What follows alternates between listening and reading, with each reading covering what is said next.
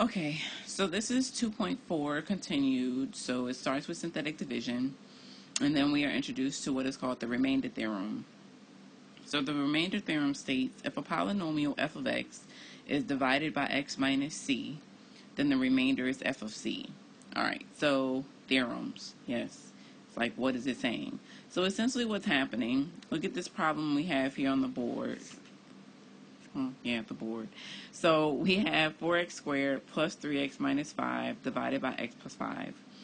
So if we use synthetic division, all right, c divided by, all right, x minus c. So this is of the x minus c form. Remember that. It says then the remainder is f of c. So we're going to divide this problem. So first our shelf would be negative 5. Our top row, 4, 3, negative 5. All right, and then we would go through and perform our synthetic division, all right, because it's divided by, so we actually do the problem. So the first value comes straight down, negative 20. We add down 3 plus negative 20, negative 17. Negative 17 times negative 5. I don't have a calculator. Somebody multiply that for me. Clearly, I'm going to have to do it myself, though. All right, so 85. And it's positive. Negative 5 plus 85 would give me an 80. Okay. Then the remainder is f of c. Remember the value in that last place is always considered to be the remainder. So this is a division problem. So essentially, our answer would be 4x minus 17 plus 80 over x plus 5. Yes? Yes.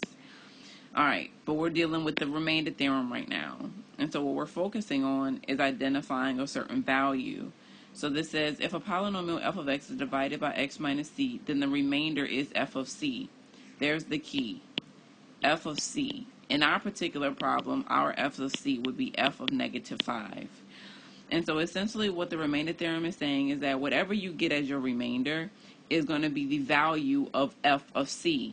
So f of c is the same thing as f of x, which is our function notation. So if I wanted to look for f of negative 5, what would I do? I would take the given function and I would substitute in negative 5 in for every x. And I would simplify it.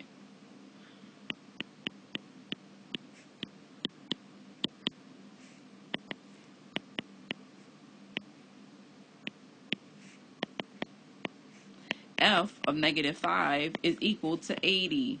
Well, that was the answer. That was also the remainder. And so what this remainder theorem does is it allows you to find f of c, f of any c, by doing synthetic division. And whatever you get as your remainder is what f of c would be equal to. And so basically, if you were to plug it into the original function and simplify it, plug it in for every x, you would get that same outcome. And so synthetic division and the remainder theorem are allowing us to get answers to things without having to substitute in every x and simplify it.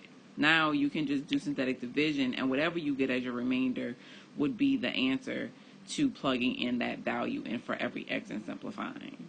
Okay, let's do another one. Okay, so here, when we're working these type of problems dealing with the remainder theorem, our instructions are basically going to help us know what to do, which again is why the vocabulary is important. Use synthetic division, so you know that method, and the remainder theorem to find the indicated value. So you know the method you need to work the problem, synthetic division. The remainder theorem is how you know what your answer is going to be. The remainder, right?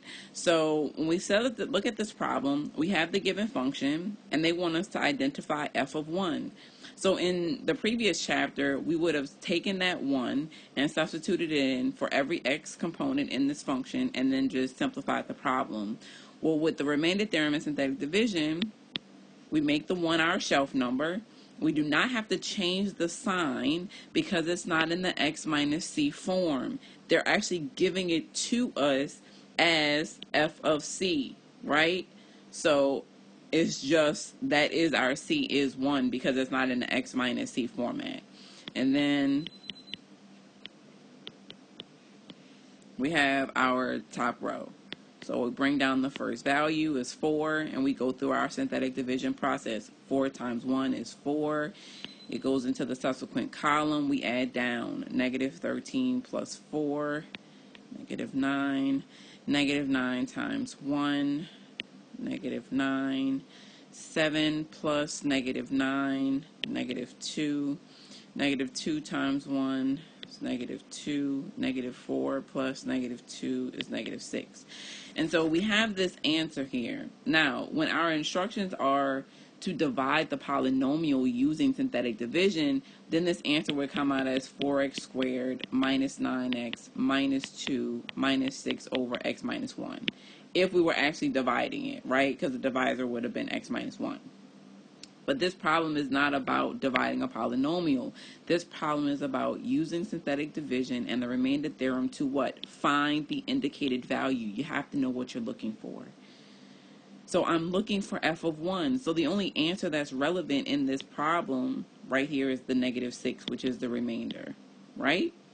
So our answer for these problems are only the remainders. So the answer would be negative 6. And you can always check your work by substituting it in and doing it the other way.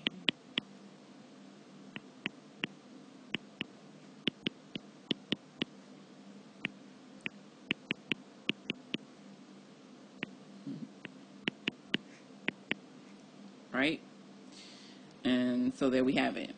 All right? And so we know that we did it correctly. So, but it's important for you to realize your instructions. Use synthetic division and the remainder theorem to work these problems. Yes, you can substitute it in for every x and simplify, but that's not the method we are using. And so when you do it on paper, the work should say synthetic division and using the remainder theorem to get the answer. All right, let's do one more. Okay, so here we have this function. 4x cubed minus 6x squared minus 6x plus 2, and we're looking for f of negative 3.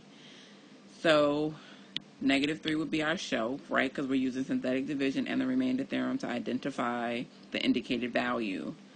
So 4, negative 6, negative 7, and 2. 4, negative 12. I don't have a calculator. 54.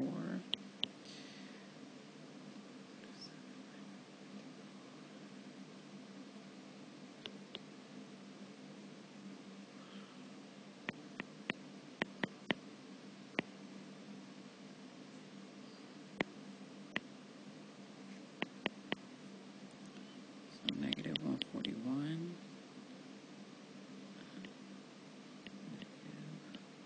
So negative 139 is what I get.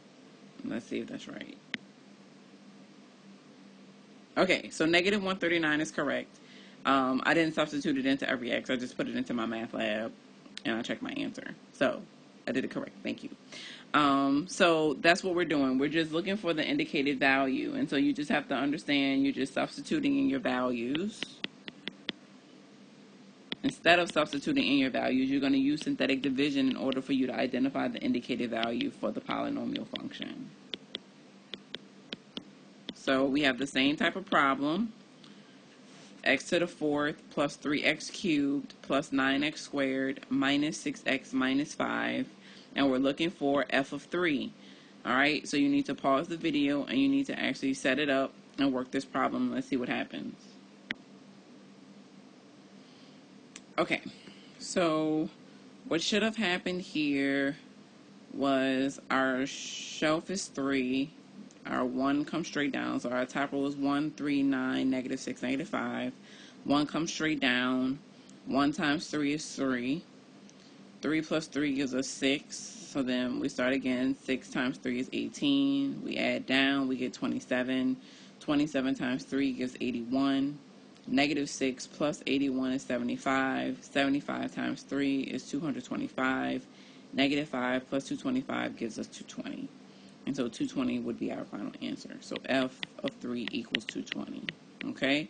Or you can just write 220. The way you do it on my math lab is you would just enter in the 220.